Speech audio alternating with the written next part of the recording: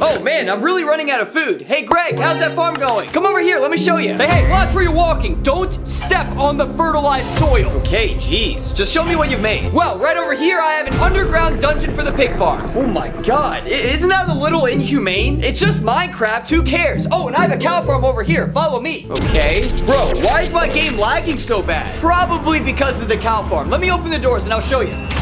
Whoa, whoa, whoa! And then if we need iron, I set up a golem farm over there. You monster! You're imprisoning innocent villagers and killing golems for what? Iron that we don't need? Oh, you can never have enough resources. Pretty soon, I'm gonna make all of these farms triple in size, and then we're gonna be invincible! Man, what is wrong with that guy?